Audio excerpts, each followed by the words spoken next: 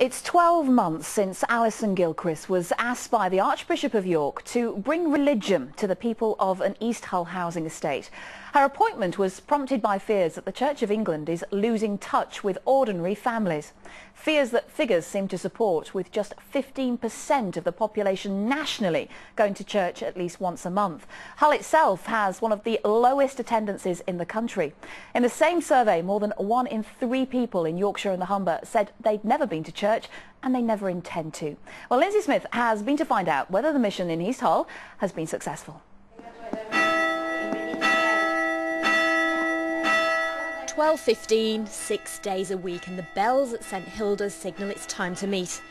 Just 4 people attended this church when the services were formal. In the year since Alison Gilchrist arrived, there were barely enough seats. We see church not just as about what happens on a Sunday service. We do the things that you do for church. We share a meal, which is what communion is on a Sunday. We pray. We sometimes sing, but not all that often, and we read God's Word. So we do church 6 days a week here now, which has made a huge difference to this community.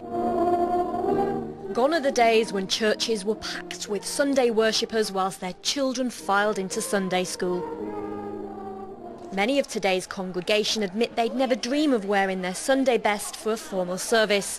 But Alison's laid-back approach suits them. I was an alcoholic before I came here, and it's helped us stop it and carry on from what I'm doing. I come every day. I really like it. Gets me out and I learn things. It's lovely, the friendships that are being built and the relationships between everybody. It's amazing. What we need to do is we need to speak the language of the area, so we listened to this community before we started. Alison soon realised that the language of rugby league is one which East Hullers understand. She became the chaplain at Hull Kingston Rovers, the first female chaplain to a rugby league club in the world. It's attracted attention from Songs of Praise, who were soon to feature her, and provided a great way in with the community.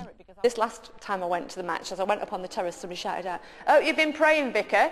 And we won, so at the end I said, "Was that enough prayers?" Alison's work is not done. She wants to boost the congregation further. But just how difficult will that be on an estate where many have bigger concerns? Could anything persuade you to go to church now? No. Not really, sorry. No. I'm just not a religious person. You can't win them all, but Alison believes her experience can help other churches overcome apathy.